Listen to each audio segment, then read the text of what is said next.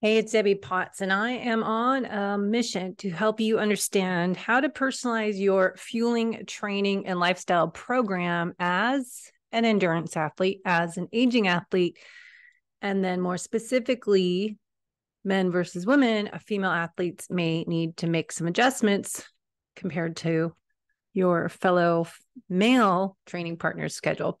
So, an article Pinoe has on the benefits of a well-rounded personalized program I want to touch on, and then continue on Stacy Sims' recommendations as compared to what we continue to hear from lead influencers as Peter Attia about improving our VO2 max by doing more zone 2 training, and how we may need to not generalize. Everybody needs to do the same thing. It's not a one size fits all approach. As we've continued to discuss on this podcast, is that training zones are important to personalize with a metabolic test to figure out your true VO2 max and what is your zone 1 recovery, zone 2, your zone 2 that everyone talks about, the long, slow distance. But us that have been in the industry a long time and as endurance athletes forever, you may think of this more as MAF, max aerobic function heart rate, that Phil Maffetone taught us 30 years ago, and how we've been doing metabolic testing to really discover what your individual zone 2 truly is based on your fitness level at this moment in time. And this will change based on how we create your training schedule so we can personalize your zones and how much time you should spend in each zone, as well as resistance training and HIIT training, plyometric training, because it's going to be different for each of us. And again, dialing in more the female phases in life, pre-menopause, perimenopause, postmenopause. And again, every time I say that, I always laugh because menopause is some silly definition of one day in time that you've had no period for a year. So women were different than men, and our VO2 max is different. Not everyone wants to do a VO2 max test, but we've got VT2, VT1 we learn about. So let's go over the zones that we identify with a metabolic test. So you can find someone near you that does Pinoe or in a exercise phys lab that may do a different equipment as core, KORR, I think. So the training zones, recovery 1 is about 55 to 65% of your heart rate max, or 75 to 80% of your heart rate at VT2. That's ventilatory threshold 2 we'll go over. This zone is used to get your body moving with minimal exertion. It may be appropriate to use as an easy training day. And as Stacy Sims is talking about, do this zone 1, zone 2 day on your days that you want to recover, have fun, be with friends, and go easy. So this is more active recovery day, but also intervals. You're coming up here, zone 3, 4, 5, come back down to zone 1, go back up. So that's what zone 1 is. Zone 2, the aerobic base training. This is the long, slow distance we hear about, max aerobic function. When we do your metabolic test, we are identifying what is your true zone 2 based on your metabolic test assessment. Where are you burning the most amount of fat? So I don't know if this article or is another one that shows a graph of your training fuels, and you can see zone 2, we can figure out what heart rate, what speed, what watts, but it's not one specific number, because remember, a metabolic test is it's like doing any scientific research study. They're not exactly the same as if you're running outside or biking outside in different weather conditions. And so we want to use this as a range, not one number specifically. So remember, zone 2 is enhancing your fat burning efficiency, cellular health, and helps improve recovery capacity. So we're going into these zones back again to zone 2 is 81 to 89% heart rate of VT2. This is for your longer endurance training sports.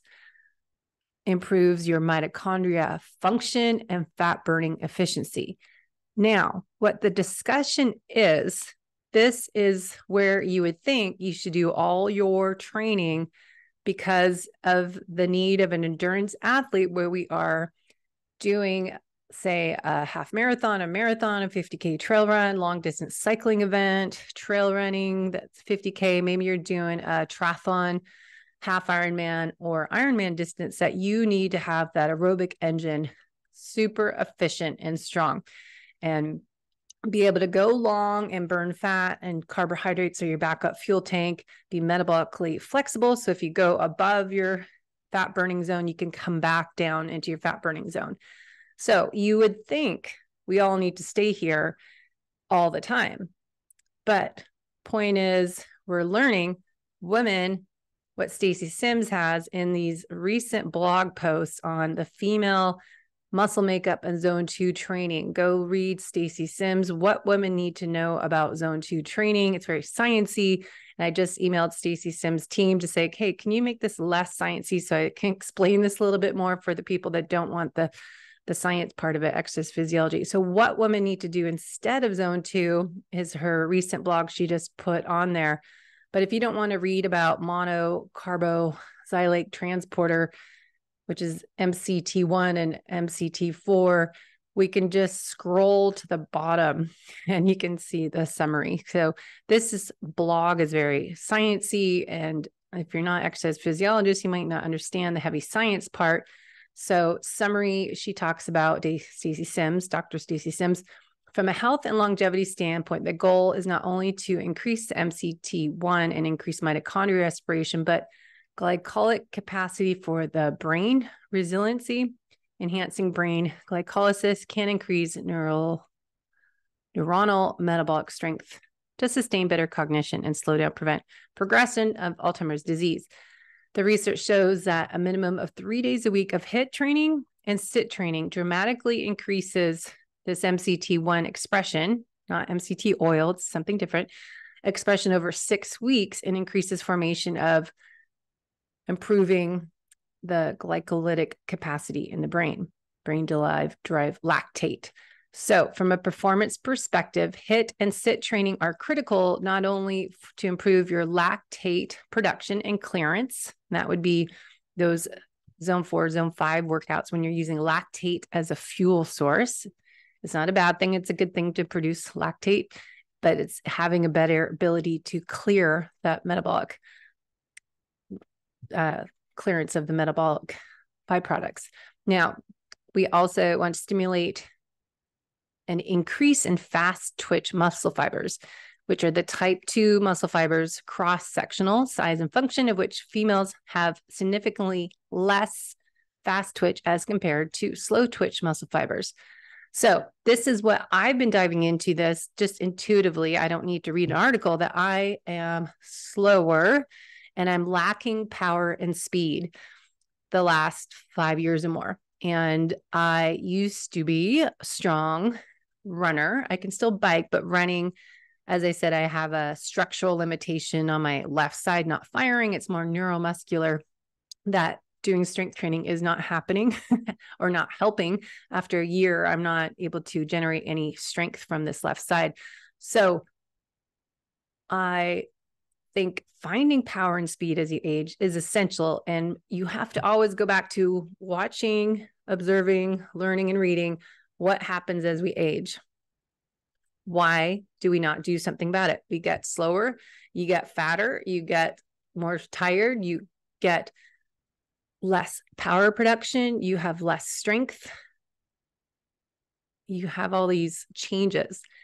And instead, what you guys, if you listen to me all the time, know what I'm going to say. Instead of blaming the aging process, we need to actually take ownership and do freaking something about it and stop complaining, because all of this is controllable. Even if you lose your estrogen, progesterone for the females, we need to change how we train and stop doing the same program over and over again as you age, and also testing and not guessing, so you can know where do you need to focus on right now for the next 3 months, and then let's restructure that, because you should be improving if we have identified your areas of opportunity or your limiters, and then we structure a program for you as a unique individual, not what all your friends are doing, but what your body needs to improve fat loss, performance, speed, power, whatever you're looking for, then we can reach those goals and then test again, correlate with some intake forms, your nutritional therapy assessment, ideally order some functional lab tests quarterly or twice a year. Then you should be able to see you're making progress. If you don't know what you don't know. So adding this power and speed intuitively, we should be thinking that instead of I'm getting slower, so I'm going to continue running slow, long distance run. Doesn't make any sense. So now we have the science that Stacy Sims is sharing here. If you are lacking power and speed, we already have slow twitch muscle fibers, slow twitch type 1. So what should we be doing as the aging athlete, and specifically the female, if you are feeling this, is really looking at changing that 80-20 rule of 80% zone 2, 20% HIIT training, flip-flop that. And I know Jason Karp, he is a run coach, exercise physiologist we interviewed, and he was just posting yesterday on his social media, the 80-20 rule is backwards. We should be doing, if you have foundation, I think he has different opinions, but that we should just start people out by doing sprint training and then add distance. So I think if you're middle age, you may actually benefit from doing 20, 30 seconds all out and then recover a minute. And I did that this morning, actually. We did speed workout at Solana Beach, Fletcher's Cove Beach, and then ran to Cardiff. And it is amazing in the morning, running along the 101 by the ocean, saw some dolphins, watched the surfers, sunrise. It's amazing. And then I did stair repeats after I warmed up. There's a big set of stairs a little bit north of Fletcher's. And then I did 5 times on there, and that's 45 seconds plus or minus going up those stairs. And then I walked back down, recovery 1 minute. Did that 5 sets. And then I ran towards Cardiff. And then on the way back, I did 30 to 45 seconds fast. And then I walked 30 seconds or so until my heart rate came all the way down. I went again, finished on Fletcher's Cove. It was a great steep hill. And I did 20-second sprints on the hill times 5. And then I did some step ups on the bench, the picnic tables out there, and there's ledges. So I did some step ups sideways and forward, and then some stairs. I did jumps up top. So you can add in this power and speed workout, getting a little plyometrics with some jumping up stairs safely, if you can do it right. With that in mind, then you're swapping that long, slow distance zone 2 workout that you do midweek. So say you're running typical workout for triathletes. We do Tuesday, Thursday, Saturday bike, Wednesday, Friday, Sunday run, swim in there, in and around, do some brick workouts. And then maybe Mondays typically are active recovery day.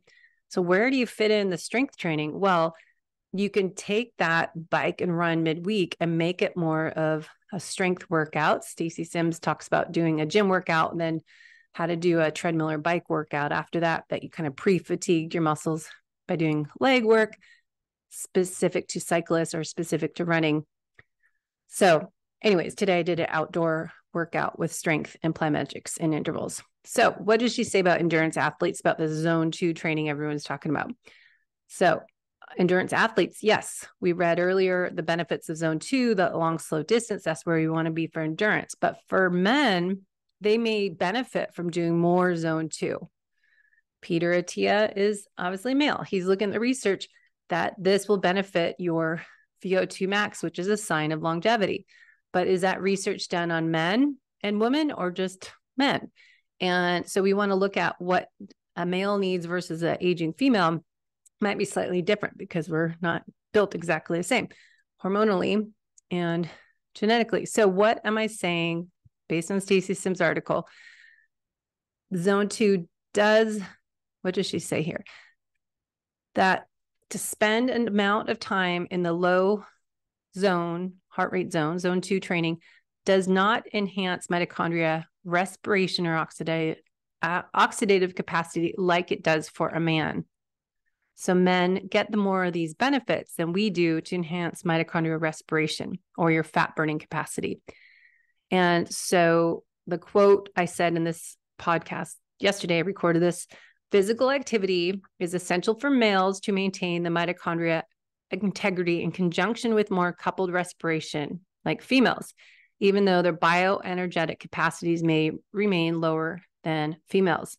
So what they're saying, what this means, we always need to translate from these science talking people, translation, because females have a better mitochondria respiration and mitochondria density than men.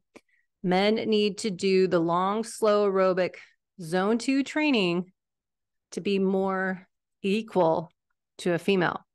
So men may be better at doing the 80-20% training, 80% zone 2, 20% intervals, because they already have more short or fast twitch muscle fibers over zone 2 slow twitch muscle fibers. What they're saying is by adding in the long, slow work with specific high intensity work, you'll be able to improve as a female athlete, your mitochondria capacity and anaerobic capacity by the nature of high intensity work. This is for women, not just saying men and women, but for me, for the female as myself. If you're not an endurance athlete, this helps clear up some of the confusion, hopefully around the zone 2. But because everyone keeps talking about on these major podcasts that doing the zone 2, you have to look at the male and female physiology. Who is the research done? So women are not small men. That's what Stacy Sims is sharing. So I really appreciate that information. So you go to her blog, What Women Need to Know About Zone 2 Training. Again, it's sciencey, but when we talk about zone 2 training, we're breaking down our training intensities into heart rate or power ranges, and we use that information to structure training plan or workout that I'm talking about as we do with Pinoe over here. So we're looking at these 5 zones.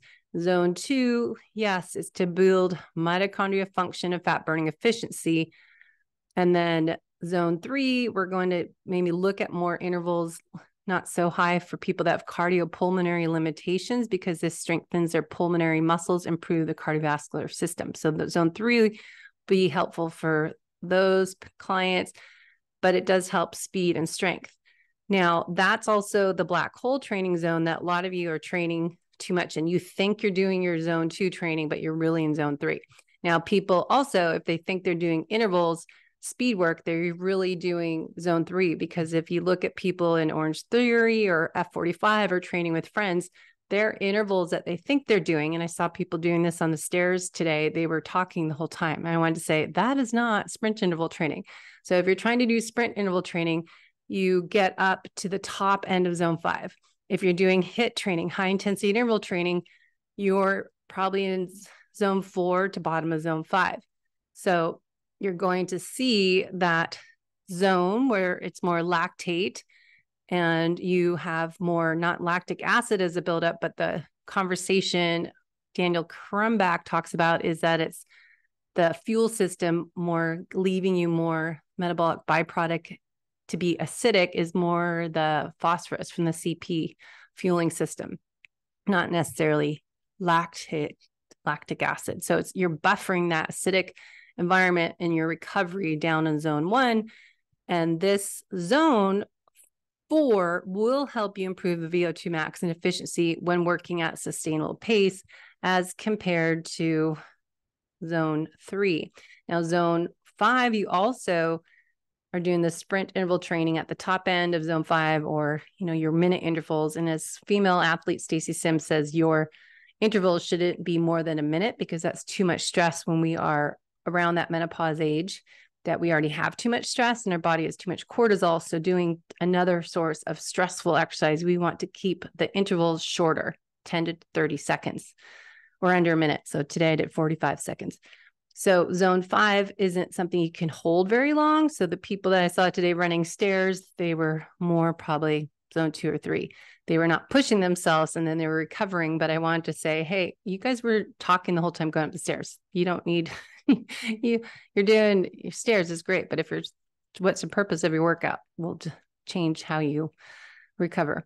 So Then we go back to Stacy Sims saying, here are your zones. But then what is zone 2 training? What is the zones? We just went over that. But zone 2 is that easy, long, slow, 60, 70% of your max for 45 minutes or longer. You feel like you can stay here for a long time.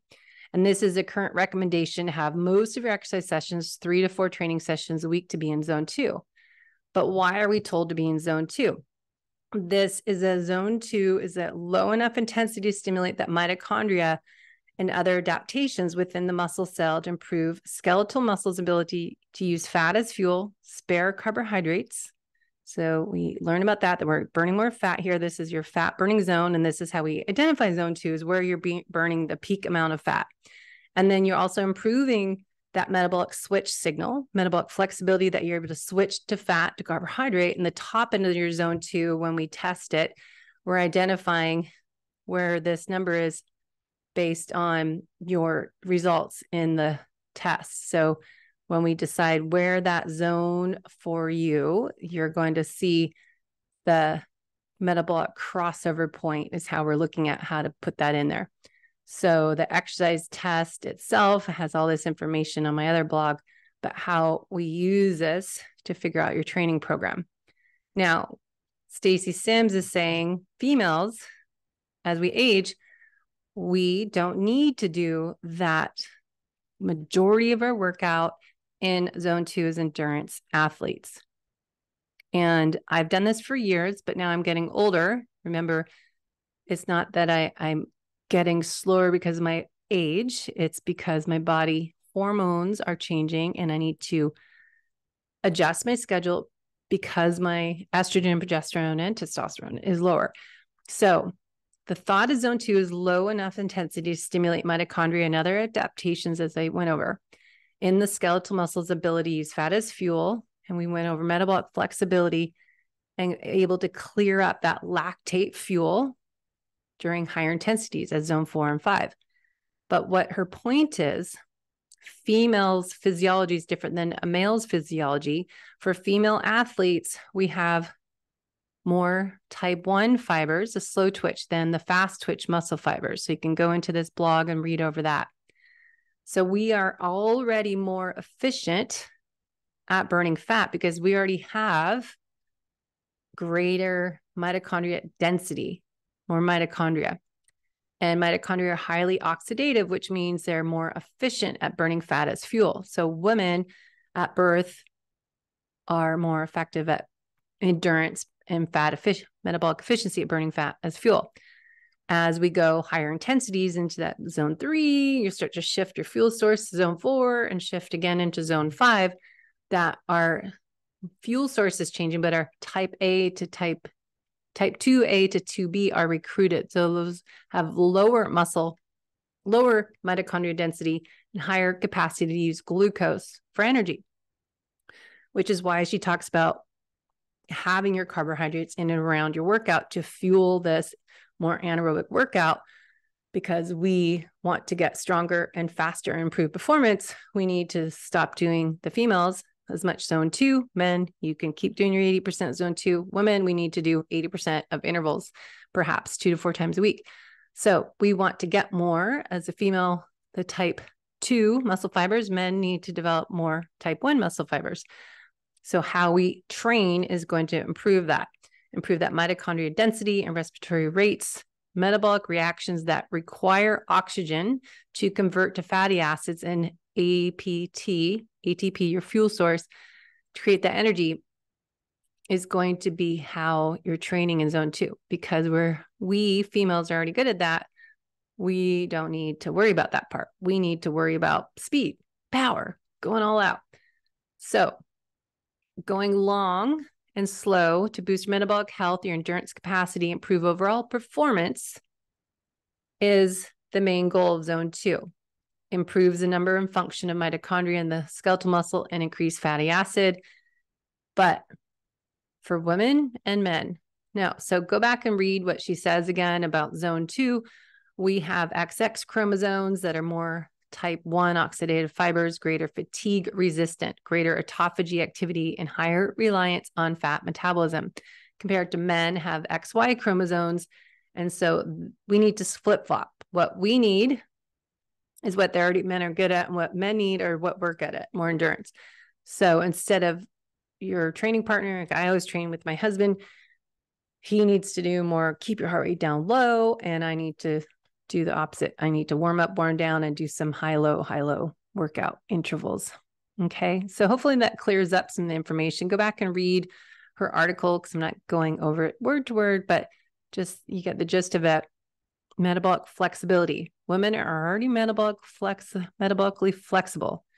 Not only do women oxidize more fat and less carbohydrate during prolonged exercise, women have greater metabolic flexibility.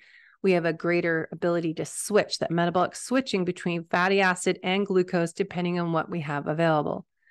So you can read the sciencey part, but her main point is if you're doing zone 2, when you're doing zone 2, make it zone 2. And she says, what I say is that, most people are not doing it right. So this is why, going back to doing your metabolic testing, identifying what your true zones are and how much you need to spend. I know someone that's just doing sprint intervals and their zone 2 was very low, but they don't want to do zone 2 training. They just want to do sprints. So if their VO2 max is good, they're not training for endurance sports. Maybe we just need to make sure they're getting 10,000 steps in a day, having that movement, maybe going for 1 day a week, you're going for an hour walk or hour and a half hike or something, or a bike ride, that you're down in the zone 1, 2. So yes, you get the benefits of a VO2 max here, but when we identify your Pinoy metabolic test results, we can see how much time do we need to do in each zone, resistance training, how much you need to do, and you can do cardio training based on the zones. So going back to the Pinoy blog, your zone 2, that can help improve your VT1 and your lower heart rates maximal over time. Zone 2, zone 3 is more what we call tempo in my world, and that increases your speed at VT1 and lowers your heart rate at submax activities, intensities, enhance movement economy and buffering metabolites, but also fat burning efficiency. So that's zone 2, bottom zone 3. Now, moderate cardio, more tempo, longer pieces, like a 20-minute piece, 40, 60 minutes. Maybe that's your 5K race, or you're training for a 10K race, doing pieces. This will help improve your speed at ventilatory threshold 2 and can enhance movement economy, fat burning efficiency, and speed at VT1. Now, if you're doing heavy continuous cardio training, zone 4 cardio training, 20 to 40 minutes, this can improve your speed at VT2 and your VT max. So we want to look at improving different areas, but what do you need to do? All this information, this depends on what your body, what have you been doing, and what are your changes you need to make to get your goals you want. So we want to personalize your program. You don't need to do all these zones. We need to figure out where you're not doing enough of. And then how much interval training do you need to do? So short interval training, 10 seconds up to 1 minute. This is more that zone 5. The short sprint interval training can improve VO2 max. So that's the main goal there, VO2 max. So if you're looking for longevity, as I was talking to Brad Kearns about, your VO2 max is improved from zone 2 in sprint interval training, but do you need to do zone 2 if you're improving your VO2 max here? So just not to overtrain. Medium interval training is at 1 to 4 minutes. And your workouts, by the way, when you're doing sprint training or HIIT training, that means medium to long intervals. Long would be 4 minutes to 10 minutes versus medium or 1 to 4. And then sprint intervals are 10 seconds under a minute. Now, that'd be zone 3, zone 4, and zone 5. And having recovery in between. But what do you need to do is what we identify with your Pinoy metabolic test with someone that can assess it correctly, looking at your workout history, look at your nutrition and exercise log, matching your fueling with your training to improve performance. And then we figure out, okay, interval training, how do you do that? Where do you add in strength training? HIIT training can be within a workout. I do it on the bike and outside. You can do it inside the gym and combine your workouts there, adding in HIIT intervals in between your heavy weights, or do it separate days, depending on your schedule and how much time you have. And some people just want that minimal effective dose, get it all in. So if you're struggling with weight loss, struggling with getting faster, getting stronger, gaining speed, power, you may want to adjust your training and your nutrition, but also your lifestyle program. What I have said for over 10 years is that you need to train the right way and fuel. But if you're not managing stress, if you're not prioritizing your sleep hygiene routine, getting deep quality sleep, and how you start the morning with morning sunshine, getting outside, getting fresh air, movement, barefoot ideally, you are not getting the most out of your workouts. So checking out, going back to your genetic reports, looking at how you need to train, looking at your sleep. We want to not get in the habit of just focusing on zone 2 and sprint training. And we want to focus on getting the protein goals, timing your nutrients as your carbohydrate intake of real food, avoiding all the crappy processed foods, refined oils. The main goal everyone's talking about is prioritizing protein and eating real food. Nutritional ketosis may be a goal for some of you. Maybe just, are you burning fat? Do you need to be in nutritional ketosis? So we want to look at all this information, personalize your program, and you can look at all these reports on the DNA Company. I really find this interesting when I'm coaching clients to get these reports done as myself. Look at what is your genetic report saying for fitness, rest, and recovery. As I went over in a previous video on my inflammation markers and cardiovascular health, they're not so great. So I need to really look at what I need to do if I'm focused on not a race, I'm focused on life, enhancing my aging process. So my background is endurance. I did Ironman 2001 to 2012 and then tried again 2015, but just had severe adrenal exhaustion that I've never been able to get myself to do another long distance race. Now, genetically, all these reports I've done over the years, 80% weightlifting I should do, 20% cardiovascular. Super fascinating for someone that's done marathons in long distance cycling since 1995. I've done endurance events since I was in my 20s. So my workout based on genetics is more strength gains to get the results. Workout duration, rest and recovery, 7 to 8 hours of sleep, sauna to help recovery, which I've been doing. We have our sunlight and sauna. When is the best time to work out? You can look at this males versus females. Really interesting information I've gone over before.